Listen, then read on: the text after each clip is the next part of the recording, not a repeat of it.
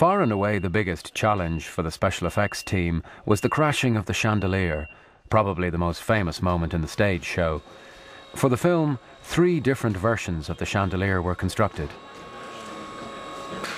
We need one complete one to be raised up to the ceiling, and then we have a special effects one, which is a copy of that, which has to crash down into the stalls.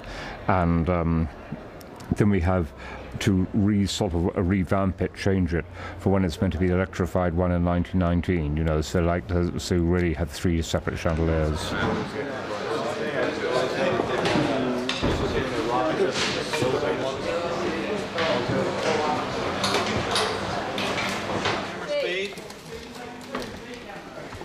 C camera. Pigeons, thank you.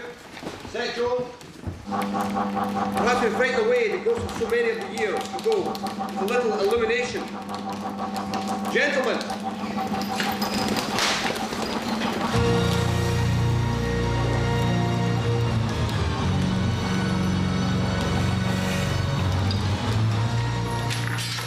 The rising of the old, broken chandelier will be completed using visual effects and CGI to form part of the opening sequence of the film.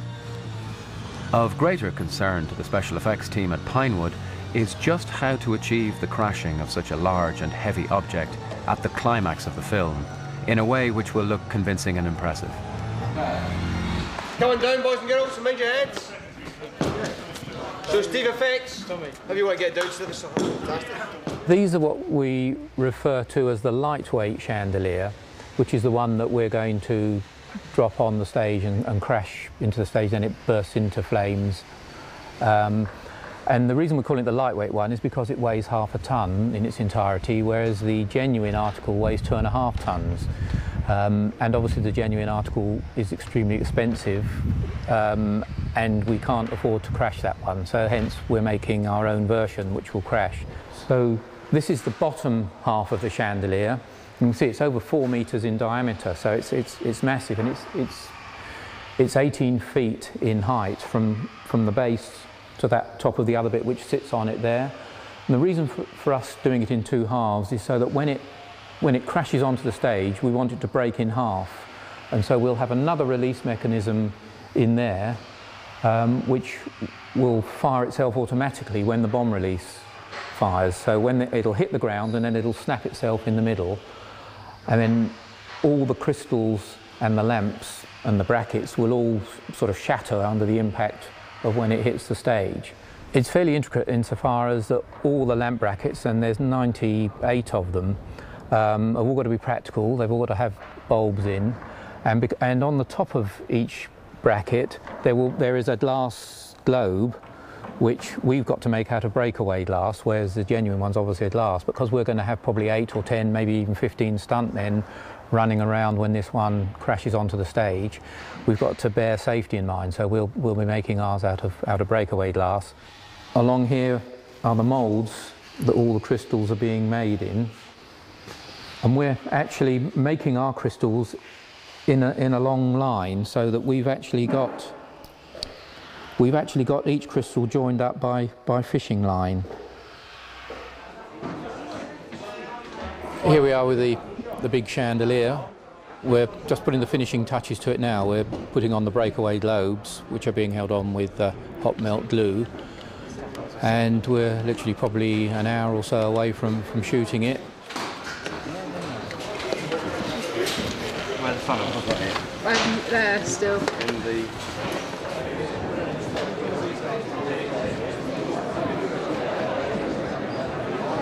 And I think it's, even if I say so myself, I think it's a credit to the boys of my department that made it, because it's looking pretty good, I think, when you compare it to the real French one that is in the stage next door to us. She weighs now 531 kilos. She'll travel at approximately 2 meters a second along the track, lowering from about 13 feet above the floor level down to 18 inches, when it will strike the front of the orchestra pit wall, smashing its way through that.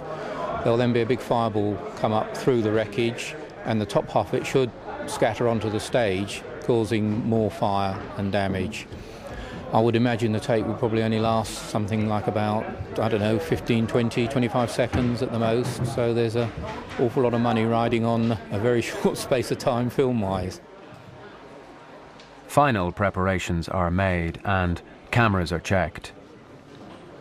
The shot will be rehearsed over and over before the chandelier is actually crashed. Rehearsal. He's massive off to the top of the bridge.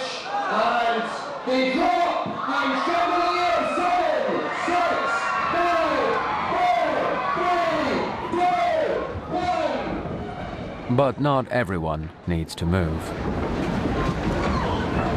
Okay, you can't see it. Thank you. Reset, please.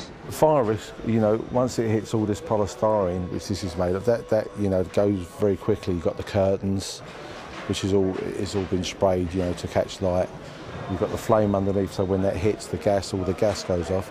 So yeah, it doesn't look big to start with, but with the building, what we've got here, it would go round pretty quickly. Ready and rehearsing. He drops. 7, 6, 5, 4, 3, 2, 1. Drop the rail into minutes. All guns at speed. Look at eye space.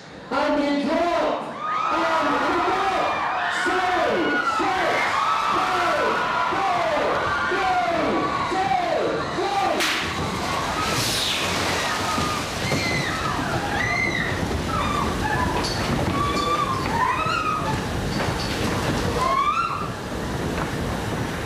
The stunt is a success.